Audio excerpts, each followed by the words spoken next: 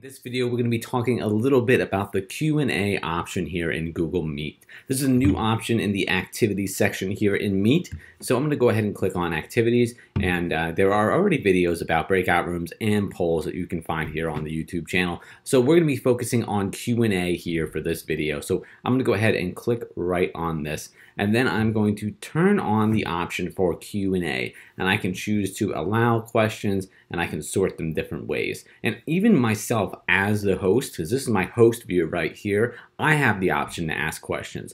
But I'm going to skip on over to the other view right here, and this is the participant view. So I'm going to click on the activity section, and I'll have the little green dot right there. You'll notice, see how it's green? And then it's green again over here, and that is what lets us know that Q&A is active. So here I can come over here and I can say, what is your favorite, we'll go with candy bar since it's almost Halloween, assuming I can spell candy right. And then we're gonna hit post. Now, you'll notice that people actually have the choice to be able to upvote that question and kind of raise it up in terms of priority for the speaker. And then if I swipe myself back on over to the host view, I can see this as well. And I can even hide this question. So as the participant, well, I know that my question was asked, but it's hidden from other people.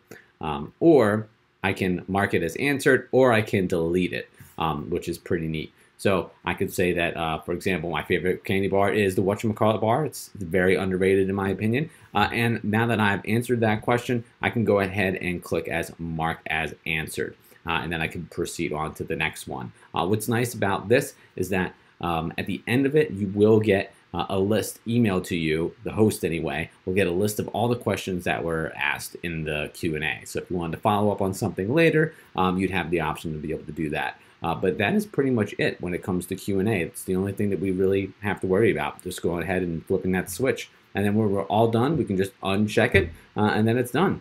And we'll have a list right here of all the questions. And then if you have run into any issues or you need any help, by all means, send us an email over at tech@sch.org, and we'll get you all taken care of.